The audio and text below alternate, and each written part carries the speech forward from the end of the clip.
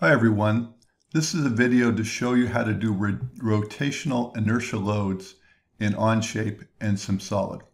Okay, I have this windmill model, a vertical windmill, and you can see that it's about 30 parts, but it has a bunch of bolts and things like that. And I'm in Onshape. If I want to do an analysis, I of course just do my plus sign, add application SIMSOLID Cloud. It'll give me this tab here. I pick the tab, I load a project, and I pick the Assembly Studio with all the bolts, bring it into SIMSOLID. Okay, material properties are all defined. Let's create connections.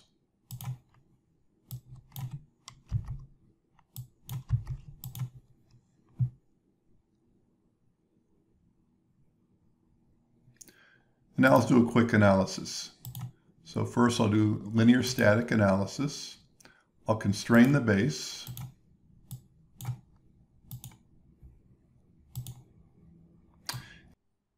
And now I have to apply my inertia load.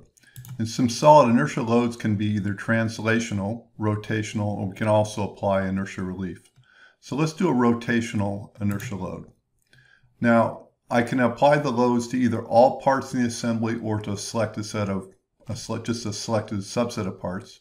Let's just do all parts. Now I have to specify my axis of rotation, and I can just drag this little triad around or rotate the ball to define an axis.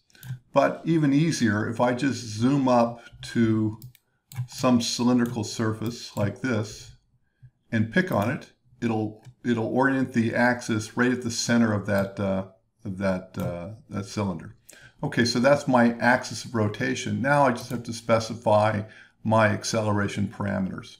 Why don't we do about 100 RPM here. Do that, and we have it specified, and now we're ready to analyze. In SIMSOLID, you don't create a mesh, so it's very quick to set up these models and run them. Okay, here we go. Here's the results. And you can see here's my displacements. Here's my von Mises stresses. Here is my stress animations. I can also look at my displaced animations, etc. And so on. So that's very quick how to do a rotational inertia load with in SIMSOLID and Onshape. Thanks for watching.